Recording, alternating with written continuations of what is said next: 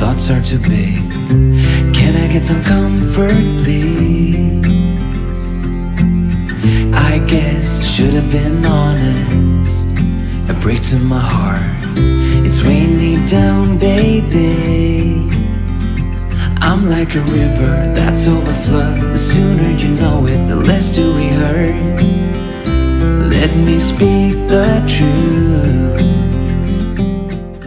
Hey guys, we're back home and you're here with the castaway couple. You think it's too late, but I can see past the rain. Welcome back. I know that originally we promised you a lot of shorts and a lot of video content while we were on our trip to visit our home in the Philippines. So, first impressions. Do you want to start us off on our first impressions? First impression from afar when we arrived, it was beautiful. Like the house looks really amazing. But then as soon as we drove inside, we noticed a lot of imperfections, especially the detailing of the house. Not so much of the house. Primarily the two biggest issues that we really had were by far the cabinetry and the finish of the bathrooms, right? So everything else, to be honest with you, was quite spectacular. So as Jan mentioned, you know, approaching the home, the design, the color scheme, the way that the exterior was painted and the way that it was done, the gardening was absolutely phenomenal. But the biggest issue that we really had with this home was the level of finish of the cabinetry and the level of finish of the bathrooms in terms of ceiling and silicone. And to be honest with you, with a lot of the content that we had planned for this trip and for our vlog, it got pushed to the sidelines a little bit because as soon as we got there, I basically just couldn't deal with the level of finish and the quality that was handed over to us, and we just hit the ground running and just started work like crazy. So I basically started pulling apart all the cabinetry inside the house, and we called the engineer back, and thankfully, to our surprise, he was very cooperative, wasn't he? Yes. Not like most engineers that would probably run away, or once they get paid, they're gone and they just disappear and they don't call back. He was basically, he admitted that yes, it's not up to scratch, and one of the reasons was, especially because we weren't there, he said that he's willing to come back and fix up everything that needs to be fixed until we're happy and satisfied with the home. So I guess we can consider ourselves lucky in that regard. And also because the point that we mentioned, the fact that we weren't there to supervise the build, I guess he wasn't really familiar with the level of standard and quality that we're accustomed to here in the West. That's right. So I think that played a really big role in the level of finish when it comes to the cabinetry, because they're simply not used to this. And in saying that, a very good example would be, you know, your family. I mean, your parents have visited the place, Kuya Louie, Leia, your sister, nieces, nephews. None of them mentioned about any flaws, like any was this defects, or I mean, not defects, like imperfections of the details. None of them mentioned or informed us that this doesn't look good. To them, like to them it was fine until we mentioned that this is not the way it's supposed to be, and then that's the time when we were there they noticed that yes, it's quite like weird looking. And that's just one of the things that you embrace as a part of moving to the Philippines. And the fact that I knew that I could get it to a better standard with the materials and the products that are available there, and the fact that we were lucky enough to have the finances to be able to remodel and, you know, redo some of those small things, that's basically what we did. That was just a quick reno, like basically a quick reno, right? So this, yeah, the 3 weeks that we spent there, we hit it pretty hard. So we had no rest. The first week we got pretty sick as well, so we came down with a fever, coughs. We had a bit of a flu. But we didn't let that deter us, it didn't stop us. So we basically redid the bathrooms and we redid the cabinetry. Now, even at this stage, after we've left, the engineer promised that he would stay back and make sure that he finishes, especially now that we've set that benchmark. You know, we work together, so I basically bought edge banding and melamine boards because originally we wanted that timber cabinetry look. So we laminated the most visible parts of the carcasses black, and then we bought melamine board, cut all the melamine board to the millimeter, and basically redid all the drawers and the faces of the cabinetry doors and all that sort of stuff. Bench tops as well. And bench tops. So we got new bench tops, new sinks, and replaced it all. Showers, yeah. New showers, new tiles in the bathrooms, and now honestly it looks fantastic, and it's turned out better than the original concept and the original design that we had. So we've got nice grey, like dark charcoal pebble tiles in the shower, which is what I love. It's all textured, it's nice and rough, it's not slippery. We've got PVC panels on the walls. Yeah, and we've kept our original marble design on the amazingly the workers are doing a great job because they're being guided and supervised, and it's surprisingly it came out really beautiful, really good. That's right. And it's not a so if you're planning a build in Philippines, yes, it definitely pays to be there, right? But it's not, the way that things are done there, it's not due to a lack of, I'd say, skill. I'd say it's more due to a lack of knowledge and the ability to implement the materials that they have there.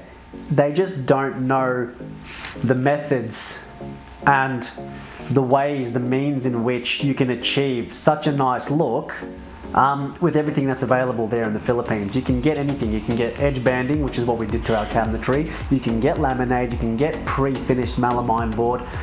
You can get everything. There is no shortage, especially when we were walking around Wilcon and Bradeth and City City Hardware.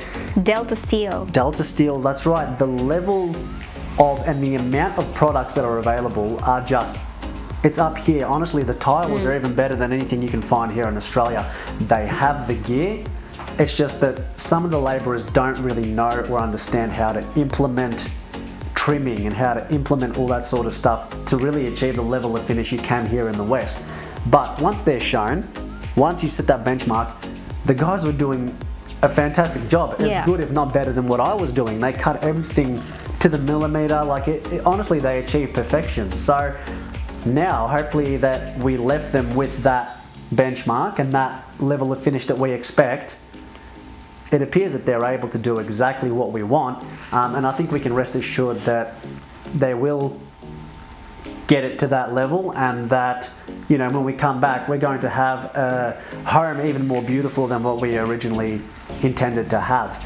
So in a way, it was frustrating, but also like a blessing in disguise, because now it's amped it up to a completely new look than what we originally had.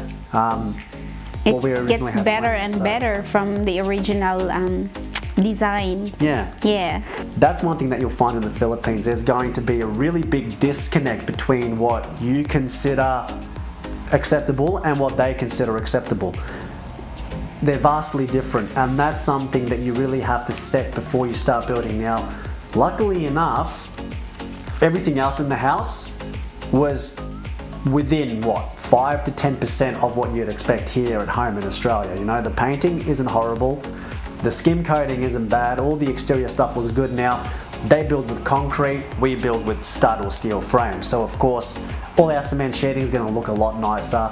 Masonry construction compared to stud frame construction is also wildly different. So you're not going to have the straightest walls, you're not going to have the perfect plastering job like you do, you know, in America, Australia, Canada, and any Western country. So that's something that you have to contend with, and something you already have to have in the back of your mind. Like, yeah, there's going to be a bit of a bow here and there. You're going to have, you know, nothing's going to be perfectly square or straight. It gets close, but just the level of finish, it's a little rougher, but it still looks good. It's just like a textured wall. So that's something that we have absolutely no problem with, and the colouring was beautiful. You know, all the greys, the whites, the blacks that were painted remarkably. It looks great.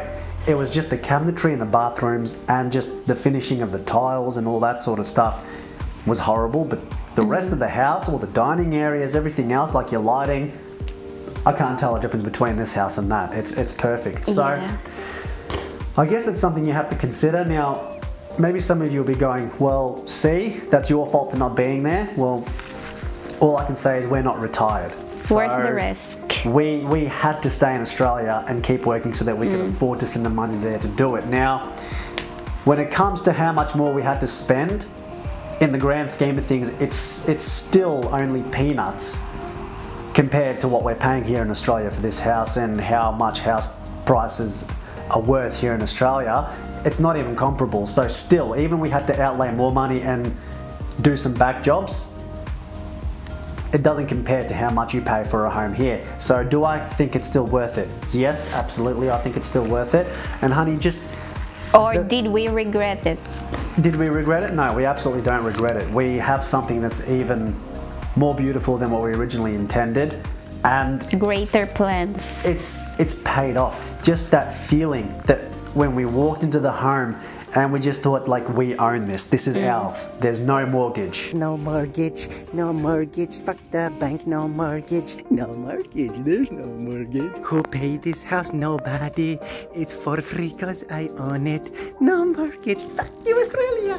But that's the beauty of it. Like, it's a paid house. It's not the perfect house that we want it to be, like how we lived here in our home in Australia, but it's quite good. It will be now. This is something you'd probably expect in a normal build no matter where you are, not just the Philippines. Everywhere you go, there's a redo, or there's something you didn't think about, or there's a mistake here and there. There's always going to be something like that when it comes to building and construction, or something that you're not satisfied with, just things you didn't think through. So, does this really put us off living in the Philippines?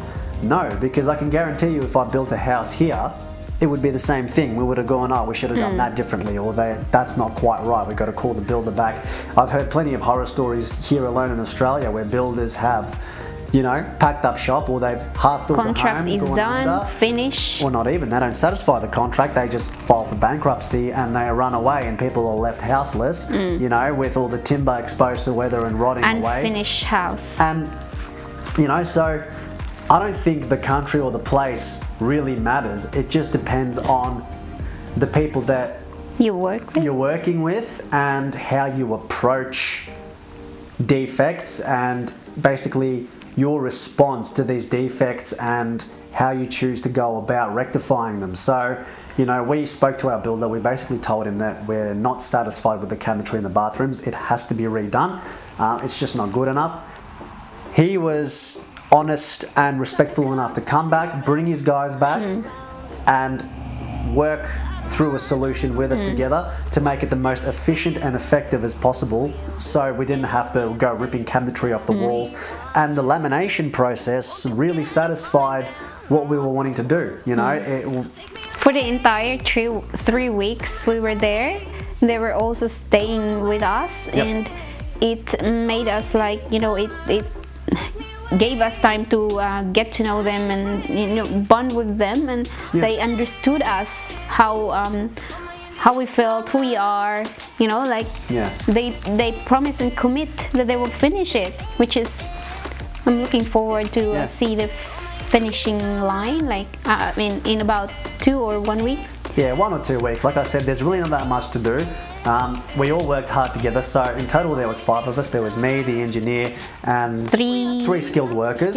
And once they were shown what to do, they did it to perfection, as good as what I would expect and as good as I could do it, like I said, if not better.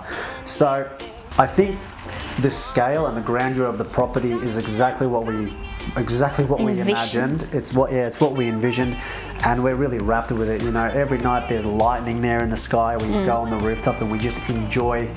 Well, we didn't enjoy much. We worked most of the time, but what we could enjoy, we thoroughly did enjoy. And if you ask the question, does this deter us from moving to the Philippines? Absolutely not. No way. It's just a challenge. It's a challenge, just like anything in life. It's just like any build, just like any venture.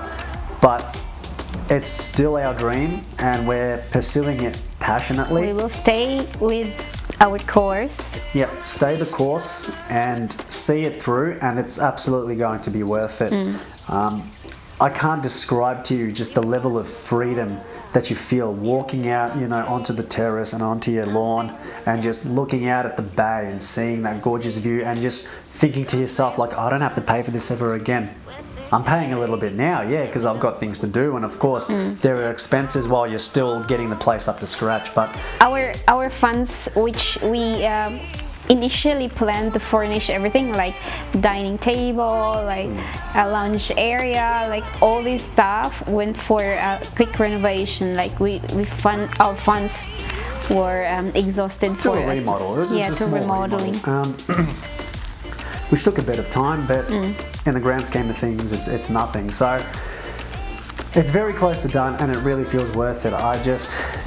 It's amazing to feel that weight come off your shoulders when you're there, and you just know that you have no payment coming out next week or the next fortnight or the following month. You know, you don't feel that squeeze of your employer around your neck going, you've got to come back and get a paycheck, otherwise your whole life collapses around you. It's like, even when I saw the cabinetry in the bathrooms, and I thought to myself, like, ick, like, what the is this?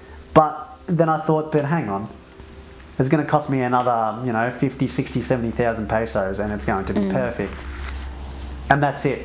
Like, I don't know, honey, I really, the feeling of just release and relief and just looking at the beauty of the nature surrounding us, and we met all our neighbours. The community that we have is absolutely that's another fantastic. Remarkable. We met Adam and Jane as well, which was like a surreal feeling. I had like fanboy killing, because I'm like, holy crap, I've actually met the guy that I've been watching. He's like really nice guy, really nice family, and neighbours are really nice. They're very welcoming to us. Yeah, you know, I think every neighbour that we spoke to, they all had problems with their house. They all had something that they didn't like, something that just wasn't finished properly, you know, and we've seen some of their houses, and indeed, none of it is perfect. But it's our own, it's their own. You have it, you own it, and that's just one thing that you live with in the Philippines. And if you're really striving for that ultimate perfection, then you probably don't belong in the Philippines, because you're not going to achieve it. Even if you're there, everybody has complained about something. So the homes are beautiful enough as they are, you know, and the beauty is in the freedom and in the liberty that you get from being able to just live everyday life, you know, just being able to go outside and enjoy your property, enjoy what you're doing without having the constant thought in the back of your mind where, oh, I've got to pay for this, I have to earn an income, I've got to pay for this, you know, I still owe the bank, I have to go to work, I've got to earn more money.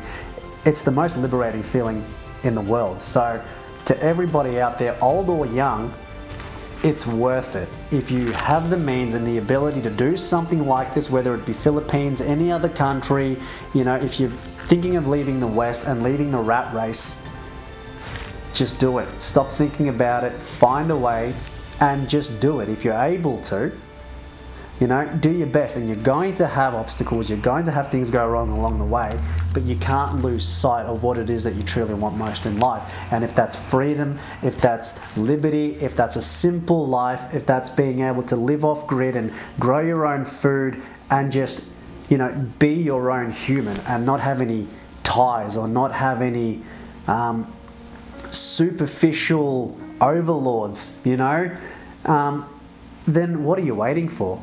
It's completely worth it, and honestly we would do it over and over again. Despite everything that we've experienced, everything that we've felt, all the anger, the disappointment, the joy, you know, every emotion that we felt along the way, it is 100% worth it, and we would do it again. So guys, if you have any questions, or if there's anything that you'd like to share about your experience building in the Philippines, or if you're hesitant, if you're feeling like, oh, this has put you off, then let us know in the comments below, and hopefully we can help to inspire you, or, you know, give you a little bit more insight as how you can avoid certain things and how you can avoid certain issues.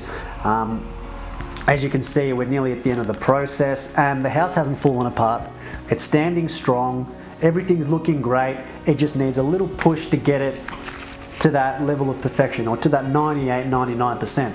It's not far off, and if we can do it remotely from Australia, then there's no reason why you can't do it too. So guys, don't forget to like, share and subscribe to the video, and stay with us because we've got a lot more coming, and this isn't the end, this is only the beginning of our adventure. Stick with us, join us, and I hope that you enjoyed this session with the Castaway couple. Bye for now. See you guys.